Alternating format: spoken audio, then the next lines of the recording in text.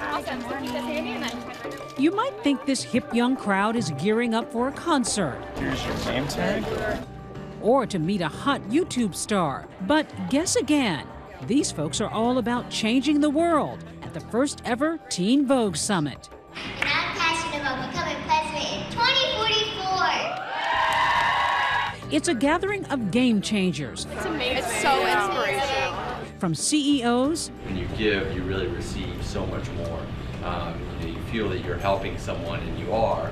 To celebrities. There's such a powerful movement happening with women. I didn't know what was going on in the world. I didn't know that there was racism. I thought just we all loved each other. To ordinary teens fighting for social justice. I'm really excited to meet like-minded women who are really passionate about making a difference. Like 19-year-old Nadia Okamoto, a Harvard sophomore who's also a warrior in the fight for women's health rights. Regardless of your socioeconomic status or your background, I think every human deserves to feel clean, capable, and confident to discover and reach their full potential. 19-year-old Hunter Schaefer fought against North Carolina's bathroom bill. I joined the lawsuit as a plaintiff along with other young trans people to kind of represent who was being affected by the bill. Teen Vogue is forming into be this kind of powerhouse incubator that takes young activists and puts them in front of other young people and says you can do this too. Social activism may be the last thing some would expect from a fashion magazine like Teen Vogue. Over the years, we've realized that our mission was really to become more focused on making this an inclusive community that speaks to every kind of young person. Once a junior fashion Bible geared toward brand-conscious teens, Teen Vogue is evolving seriously on issues ranging from immigration, the Muslim ban, and climate change, even taking on President Trump. Teen Vogue has been changing the narrative and pushing the envelope and covering news and politics and social justice issues for, I'd say, the last year and a half to 2 years. Teen Vogue's shift to social activism comes at a time when female empowerment is at an all-time high. It's meant huge growth for the brand, garnering 10 million monthly page views and 12 million social media followers. Most recently, the digital magazine weighed in on the Me Too movement. Actress Ashley Judd making a video column about her experience. He had a reputation. Let's put it that way. He just really had a reputation. And giving advice to young girls. If it feels wrong, it is wrong. Judd's now one of more than 300 women in Hollywood, leading the #TimesUp initiative to fight sexual harassment and gender disparity. The initiative raising more than $14 million for working-class women to seek justice. How many creators do we have in here? Yes! I love you, girl! 31-year-old Elaine Welteroth is getting a lot of the credit for Teen Vogue's success as the magazine's youngest and first ever black editor-in-chief. Finish this sentence for me. Teen Vogue is? A movement.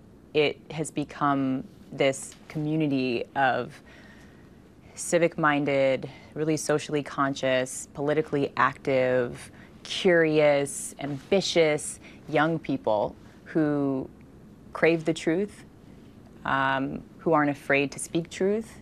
And I think we speak to a certain mindset, and it's about, you know, inspiring people who are progressive thinkers, who want to see change. And so that could mean a 59-year-old white man. It could mean Dan Rather, who retweets us all the time. Dan Rather retweets Teen Vogue? Dan Rather retweets Teen Vogue. Ooh, this is where the magic happens. Ooh. We have Of course, it's still I like these. a fashion magazine. A little bit like The Devil Wears Prada, you know, with all the racks and racks of clothes. I promise that I'm not the devil. I may wear Prada every once in a while. And Teen Vogue remains a destination for young women looking for advice on health, beauty, and sex. But some question whether it could be too edgy after this racy column. You've talked about all kinds of hot-button issues. Do you ever fear that you're going a little too far? We don't. I think that Teen Vogue is here to push the envelope as truth tellers. We are here to be a resource to an audience that may not get this information anywhere else. In a sense, Teen Vogue has seized the moment, tapping into what matters to Generation Z, post-millennials who are less selfie-driven on social media and more civic-minded. What are you all looking forward to most? Hillary Clinton. I'm so excited.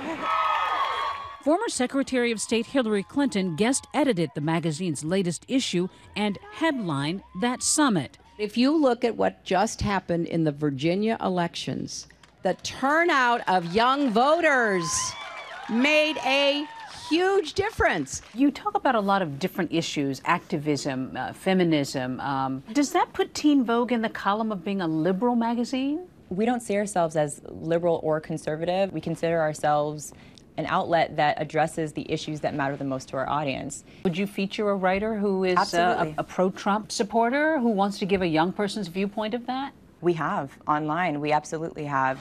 But it's the blunt political commentary criticizing President Trump, suggesting that he manipulated the American electorate, that's gotten the most notice, even by the likes of Fox News. I'm trying to get to what you're writing about Trump, taking a break from the thigh-high boots, and ask what you mean about him committing psychological abuse on you. A and woman are you okay, can love Ariana Grande and her thigh-high boots and still just letting you know that I read politics. You in Teen Vogue as of today. And those things are not mutually exclusive. The interesting thing about the Trump is gaslighting America piece is that tonally it was so sharp. It was so captured what so many people were thinking. And I don't think that people expected that kind of journalism to come from a place like Teen Vogue. Recently, Teen Vogue announced that it's folding its quarterly print edition, focusing on its digital brand, led by Philip Picardi, leading some to speculate that Elaine Welteroth may soon be invigorating What's up, everybody? another Condé Nast publication. This is so surreal. Back at the Teen Vogue Summit, Hi, I'm Riley. I'm from Seattle, and I'm passionate about being aware of mental illness. these young leaders are making newfound friends. I'm also Riley, and I'm also from Seattle. I'm interested in women in business and changing the world. All part of a generation striving to make a difference. Teen Vogue is so much more than just a magazine. It's so much more than just a website. It's so much more than social. It's really about the audience. And so we're going to continue to innovate and continue to find new ways of reaching this audience in meaningful ways. For Nightline, I'm Deborah Roberts in New York. Hi, everyone. George Stephanopoulos here. Thanks for checking out the ABC News YouTube channel. If you'd like to get more videos, show highlights, and watch live event coverage, click on the right over here to subscribe to our channel. And don't forget to download the ABC News app for breaking news alerts. Thanks for watching.